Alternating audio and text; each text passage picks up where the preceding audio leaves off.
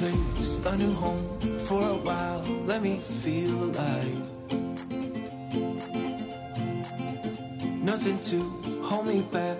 Take my time, just enjoy the ride. Hi guys, I'm back. Thanks for tuning in. If you're new here, welcome. I don't think I've actually introduced myself before in my other videos. But anyways, my name is Dee. So today, I'm actually planning on, oh, you notice my glasses, they get dark when I'm in the sun. They're those transition type. They're like sunglasses, double duty. My dog, Dahlia, she's so energetic. Gosh, she needs to take a chill pill. All right, guys, I'm back in my kitchen, and today I have to make my sauerkraut and my daegu. So I'm thinking I might have to split those two in half. What I'll do is I will show you my sauerkraut today. I will have a second video on the daegu because the videos might run pretty long, possibly. Maybe not, I don't know. Anyways, so I ran out of my sauerkraut and I thought I'd show you the process of how I make that. I usually have sauerkraut with everything that I eat, almost everything, not sweets of course, but you know, as a side dish, I'll have the sauerkraut because it helps my gut. I started eating sauerkraut about a year ago and my doctor, he makes it himself and he's the one who said to eat this, it's good for your stomach. And I've been making it ever since and I'm loving it. It's so much better. You know what the ingredients are, you know what goes into it. So without further ado, oh, and I got my Earl Grey iced tea from Infusion. Obviously the ice is kind of melted already. That's okay. What I do is I'll transfer this to my cup. So where's my cup? I'll transfer that and then add ice to it. I put it in this cup. This is a 34-ounce cup. It's insulated and this size happens to be a 32-ounce. So perfect. Enough room for my ice to go in there. All right guys, so let me get my stuff together. I'm gonna fix my tea and then I'm gonna show you what is all involved with the sauerkraut. What are the ingredients and how I prepare it.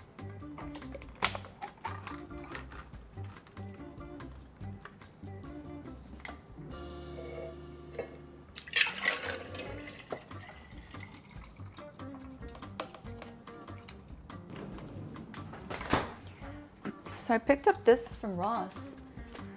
It has a cover, and this is what's cool about this is it's like a Tupperware type cover. You can fill the water in here without spilling.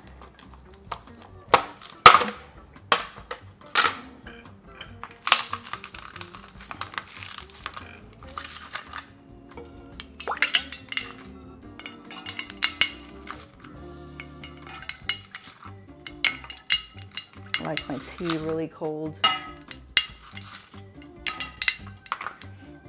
It should be good. Actually, I'm gonna go ahead and fill this up. I always like to make sure I have a supply of ice and I never run out, because that would be annoying. I'm gonna make me sausage and eggs later for breakfast. Okay, so there you go. For the sauerkraut, hold on. Let me try to get this to focus. There we go. So I use pink Himalayan sea salt. I have this bowl, a large bowl. I'm using this because it fits in my refrigerator. It slides in. Then let me take you over here. I have 2 heads of cabbage. This is organic. I was lucky to find this. And I went ahead and rinsed it ahead of time. Let me go ahead and get the chopping board out, my knife, and I'm gonna go ahead and start slicing this. I try to get it as thin as possible, but I'll just show you what I end up with. So what I do is I cut this in half because you have to take the core out. So it kind of looks like a little triangle. Like follow the shape of the core when I'm cutting it out. And then I end up with that. Same thing here.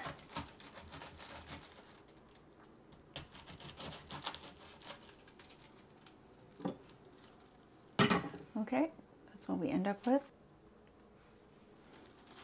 And I like to lay it on its side like this, so it has stability. I do have a mandolin, but sometimes I just gravitate to this. Instead of setting everything up, I'll just use a knife. So this is what my sizes look like.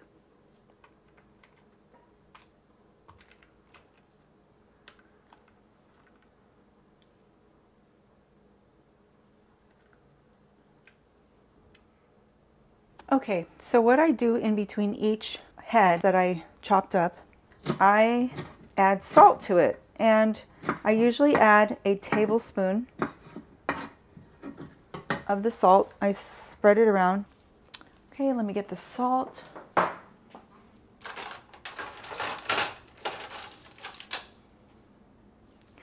So here's 1 teaspoon, and then let me get a tablespoon. So I take about, and you don't want to add too much salt, but you want to add enough. So what I'm going to do is I'm going to massage that salt in here, mix it up. See, I can already feel it starting to sweat. It's not as dry anymore. It starts working right away. All right, so I'm going to take the rest of this salt and I'm going to add it in here. Okay, massage that in, and then we'll work on the other head of cabbage. All right, let's see how that looks. You can kind of see it glistening. I don't know if you can see that. All right, let's work on the second head. Oh, and I forgot. I'm going to save a couple of pieces. You want to use these to push the cabbage down underneath the liquid. And this is basically a cover to do that. And then I also use weights, and I'll show you that as well. Let me go ahead and finish this, and then I will come back. Okay, so this is what I ended up with. 2 heads of cabbage. I'm going to go ahead and add this second tablespoon to the second head of cabbage.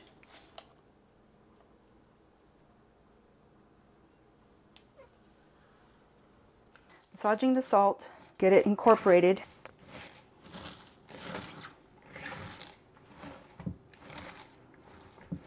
Oh yes, it's starting to sweat. You can tell it's starting to get heavy. Let me go ahead and let this sit here for about 5 minutes, and then I will get back to it. Okay guys, so I got everything set up on this side of the counter, and as you can see, this is the 2 heads of cabbage. I added a tablespoon of salt each. It's pretty much sweating now. You can kind of see how heavier it looks. I don't know if I'll have enough room in this jar. And if I don't, it's fine, it's okay. I have a second jar I can add to. And like I said, the more the merrier. I'm gonna need to add some extra salted water, and I'll show you how to do that. All right, and you wanna make sure that your jars are clean. Start with clean jars, clean hands, as always, so you can kind of see here. Let me show this to you. It's already starting. I might be moving a little too fast. I probably can actually let this sit longer, but don't feel like it. I'm gonna just do what I normally do. This is pink Himalayan salt, and you can see that the cabbage has started to sweat. Let me go ahead and start filling this up. Sorry, I'll show you what's going on here. So basically, as I fill it, I push it down. I want to try to get it as compacted as you can. It prevents it also from floating when you add the liquid. We get it in one jar, I think. I don't know, let's see. I think we got it in one jar. All right, that's what I'm talking about. All right. Get every little bit of goodness into this jar. We got it in here. So now what I'm going to do is I'm going to add water. And I'm thinking maybe I'll do 2 cups. 2 cups of water, and this is filtered water. And we'll add a teaspoon.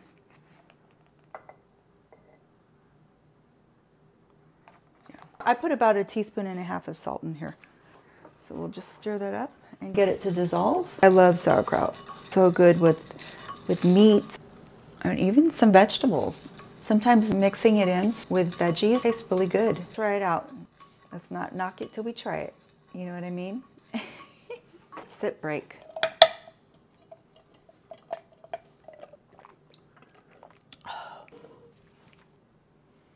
Okay, so this is pretty much dissolved, and I'm gonna go ahead and add it in. There's still a little salt in there, but that's fine. Okay, so we're just gonna fill this up, and what we wanna do is we wanna make sure that the top of this is covered with this liquid. And look, I think I'm gonna have to end up making, am I gonna have to do another one? Okay, with this one, I'm just gonna add water because there's enough salt in there. There's enough salt that I put in there, so I'm just gonna add water. Okay, now it's still kind of popping up above the liquid, but once I put this in, it'll push it down. But before I do that, I'm going to push it down on the sides.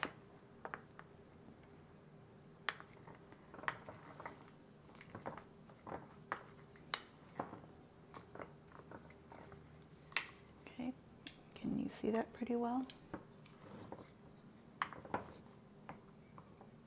Okay, so now I'm going to wash my hands real quick before I stick this cabbage piece on top. That extra water that I added without the salt, it was about 3/4 cup. Let's go ahead and add these in. So what I'm going to do is I'm going to place these like so.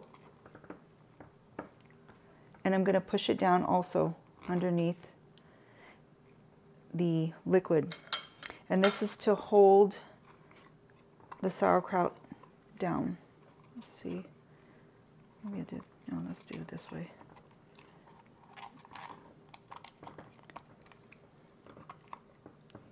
Okay, so you see how that is? I push it down pretty good. Now you still need a weight. I'm going to take a weight and push that down. I bought these weights on Amazon. I'll link it in the description as well. But this is what the weights look like. And these are pretty much clean, but I'm going to go ahead and rinse it.